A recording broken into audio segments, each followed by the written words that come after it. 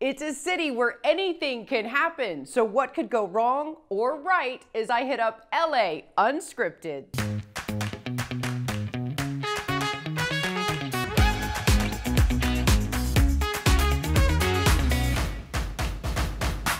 Hi everyone, I'm Devin and welcome to LA Unscripted. It's your show where we discover and uncover all things LA. Now, did you know that California actually has two official state dances? There's the West Coast Swing and there's square dancing. Yeehaw! And as you guys know, I am all about the dancing. I am an amazing dancer, as you've seen. Foot up, left foot slide, left foot up, right foot slide. Basically, I'm saying either way we about to slide. Hey, can't let this one slide. Hey, don't you wanna dance?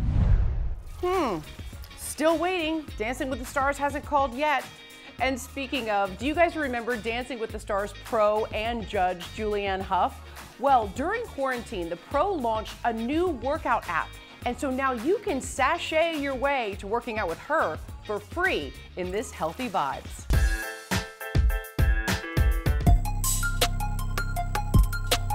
Julianne, I'm so glad to see you, by the way, and you look amazing. I love you with dark hair. I've never seen you like that before. Thank you. Are you making any changes? I mean, you're obviously so fit and so healthy. Even as healthy and fit as you are, do you like make New Year's resolutions? Instead of actually making goals to achieve first, I actually think about like, how do I want to feel this year? I want to feel energized. I want to feel peaceful. I really want to feel peaceful. I want to feel really balanced.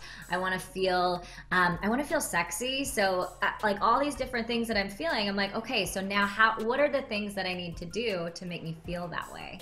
And that is so much more sustainable because you're really making a goal for like the quality of your life versus what you're trying to achieve. That is really good advice. I always pick a word a year. So like last year was like pure, clean slate. Like this year, I was like, I definitely got what I asked for. I was like, so this year I was like healthy and and like, I know that sounds so basic and generic, but like healthy like mind, healthy body, healthy emotions. Are you guys ready to have some fun? Let's go work out. Woo!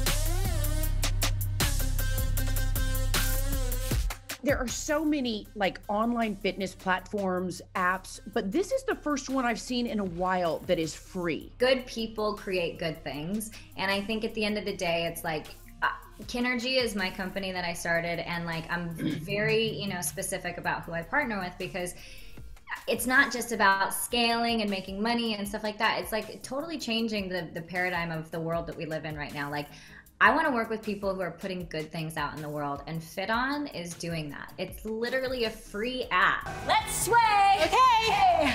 Hey! I really wanted to be a part of this because KINRGY really is such a different kind of method or workout that like really doesn't exist. And so to be able to be on that platform and sort of introduce this kind of new workout to people in a way that like I said, is accessible to people. That, for me, is why I created this workout, is because it's not about the outside in, it's the inside out. If you feel good from the inside out, like, your body will change.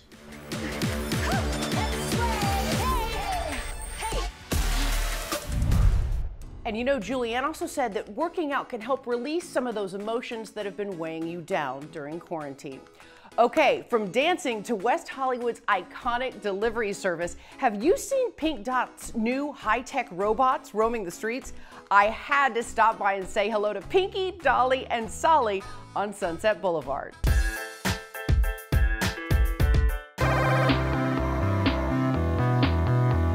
Can this actually navigate through a crosswalk? It knows how to navigate a crosswalk. It knows when the red hand is flashing. It knows when the green guy is saying walk. And it crosses at normal speed, just like a human.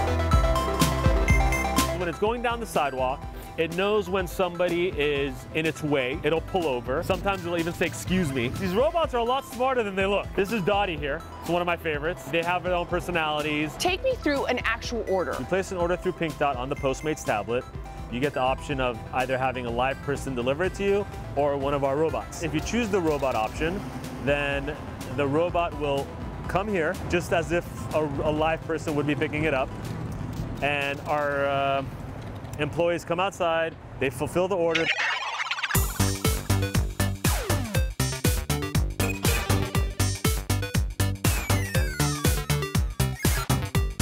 Do you see more and more people open to this idea because of the pandemic? The beauty of this is it'll eliminate one less person from touching your food, and it also eliminates contact with the customer and the drivers. And then now that we're here today and it is working and I see it live, making deliveries, very, very proud of what they've done. Oh, Dottie, you did such a good job. How cute.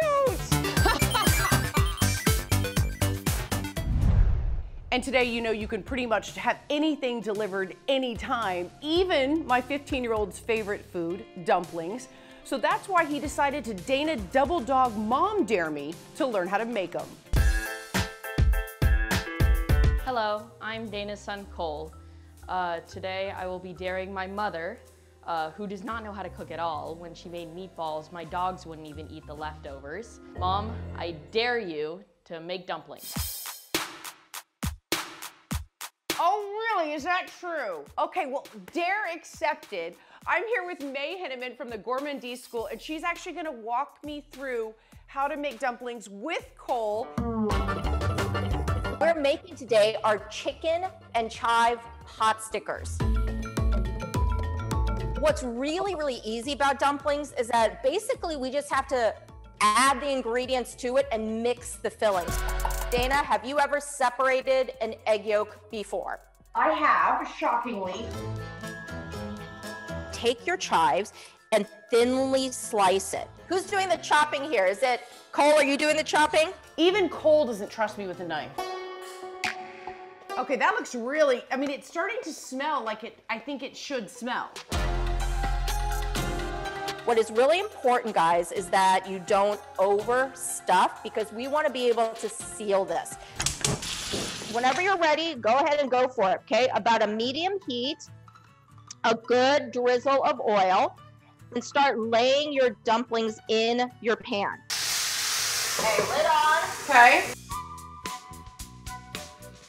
Do a little dip, and let's hope that they're cooked. I think they should be cooked. They're cooked? Our cooked is good. We did it. I cooked something. See? I mean, I told you, you can do it, and you can do any filling you want. Thank you so much. I did it. I completed the dare. It was like half because, Hey! because, you know, I had to make half of it. Cole.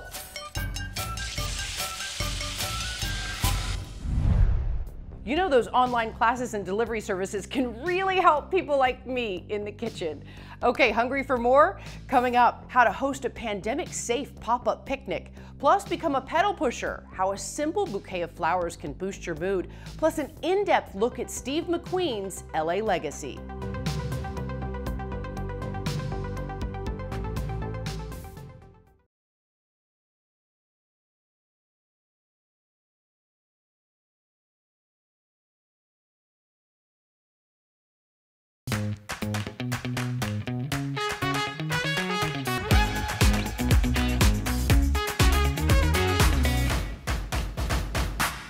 Quarantine fatigue, safer at home stress. Hi everyone, I'm Dana Devin, and we want LA Unscripted to be a break in the bleak. When you watch LA Unscripted, we want you to have the same feeling that you get, oh, I don't know, like when someone gives you flowers. Exactly, oh my God, aren't these gorgeous? And trust me, when J'adore Le Fleur is delivered, elation and euphoria is sure to grow. And now the blossom bosses behind these beautiful bouquets zoom in to keep us in the know about flower power.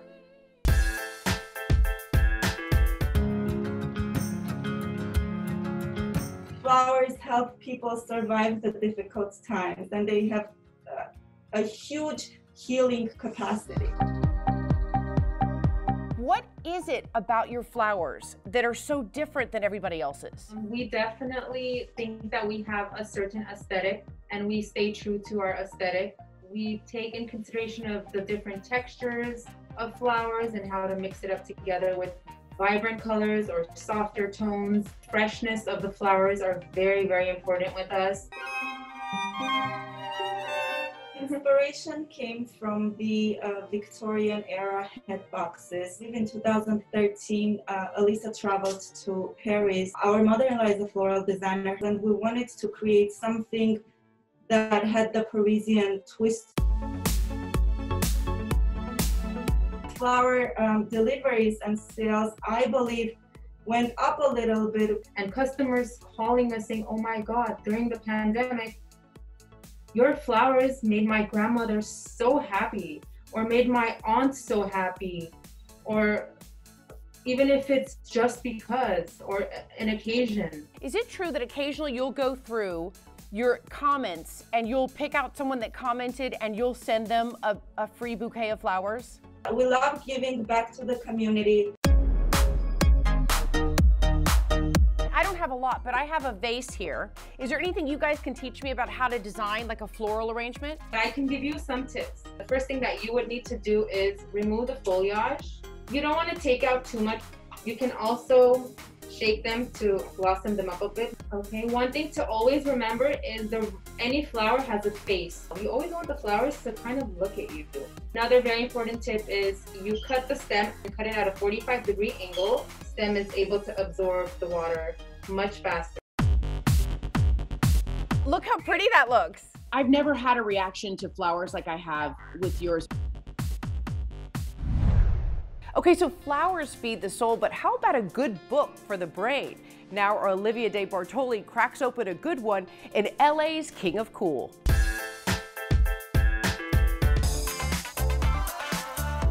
Known as the King of Cool, Steve McQueen was one of the greatest movie stars of his time. And he just happened to live in this house right here in the Hollywood Hills. What's fascinated me about Steve McQueen is just that, you know, he was a very charismatic individual.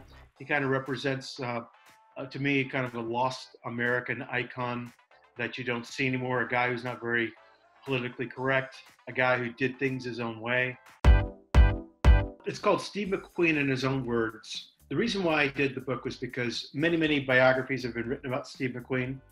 And Steve McQueen almost did a memoir he was trying to do one on his deathbed, and it didn't happen that way because he had advanced cancer. You know, wouldn't it have been cool if Steve McQueen could have finished that book? And the only way that I felt that I could perhaps pull this off was to assemble all of his quotes that he gave in interviews and press releases and all sorts of different artifacts, assembling them together in chronological order. One fun fact that you think that doing all your research that nobody knows about Steve McQueen. Go. He was a towel boy in a brothel. You don't get a lot of movie stars making that claim. He was supposed to be there the night that Sharon Tate was killed at her house. He was driving a motorcycle. He picked up a hitchhiker on the road, and then they went off and did their own thing. But he was invited there that night. If you had to choose, you know, one actor in this day and age that is most like Steve McQueen, who do you think that would be? Well, I would say Brad Pitt as a young person, and I would say Kevin Costner as an older person. This book took me 6 years to compile because I had to go through thousands and thousands of photos because I wanted each quote to match the photo. So doing his early life and his late life, I had complete matches for those. But when you start talking about esoteric things, that's what took a lot of time. There is so much film history here. So now from the city to the beach, our own Megan Tellis is checking out a pandemic-safe pop-up picnic.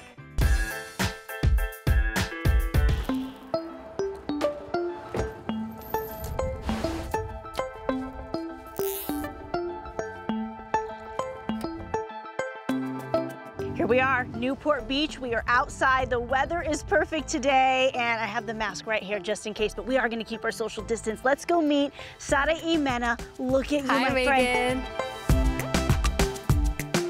This pop-up picnic is gorgeous, and you've been in business for the past 2 years. Where are you from? I'm from Rancho Cucamonga, Fontana area, representing the IE. Usually I'm a one-man band, but for a group of 6 or a group of 5, we had a little bit more people. So I had my mom help me and my amazing boyfriend. So you're Latina, it's all about the family, right? Correct. And we all come together and we help each other out, and you've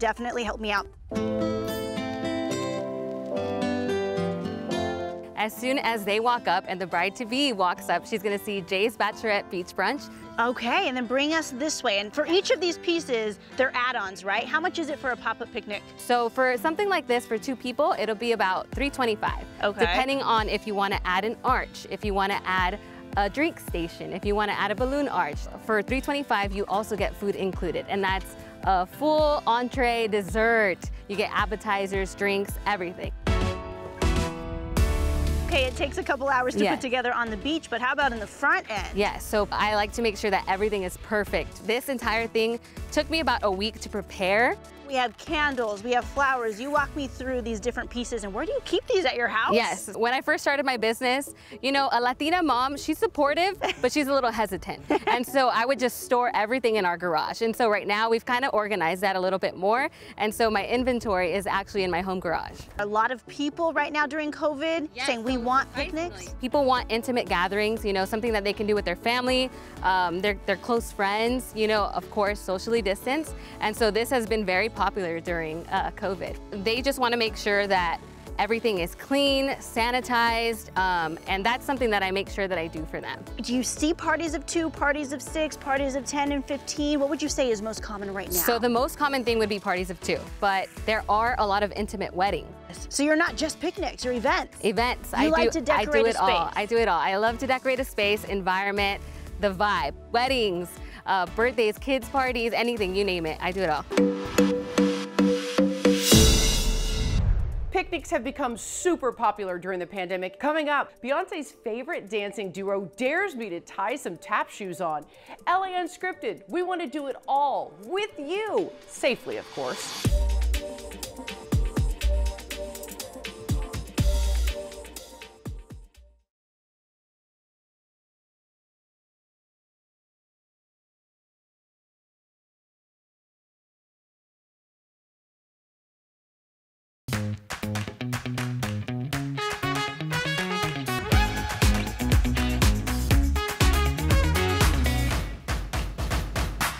Have you uncovered or discovered something really special during the quarantine that you want to let us know about? What do I 100% say yes to? Tap dancing, of course, and you should too. I'm Chloe. I'm Maud. Hey Dana, we dare you to tap dance with us. Acting stupid, what's happening? What's happening? I'm a savage, classy. Hi guys. Hi Dana. I'm so excited to meet you and I accept your dare. I would love to learn how to tap dance. Yay, we're so excited to dance with you. I don't have any shoes. Bam. Oh, Bam. Go! Yes. Wow! And they are the Chloe and Maud tap shoe with blocks. I love them so much. I feel like I'm doing it. Is that right? We're definitely going to need to refine. Because we're on our different sides, I can take, I'm going to take my mask off. Okay. How did you guys get started in tap? Oh, wow. Well, we've been tap dancing since we were kids. How did people start finding you on Instagram? Our first video was that really went big was to Beyonce's End of Time. She shared the video. She wrote, "They killed it," and then after that, it's honestly from that it catapulted the last 7 years of nonstop work. I'd almost forgotten about tap until I see you guys do it in this modern, unbelievably fresh way. It's like you've taken this kind of thing that was like almost vintage and quaint and made it new again. What's the reaction that you're getting from people? Well, it's absolutely amazing. We're so fortunate because we did have a lot of the tap legends teach us as kids, but the reality is when we looked at their careers and said what made them so special is that they were being true to themselves in their time, in their space. And so that's really our mission, is being true to ourselves, being right now in this moment. Do you think I can learn to do this? Yes. Really? Yes, if you can walk, you can dance. All it's about is the willingness to try.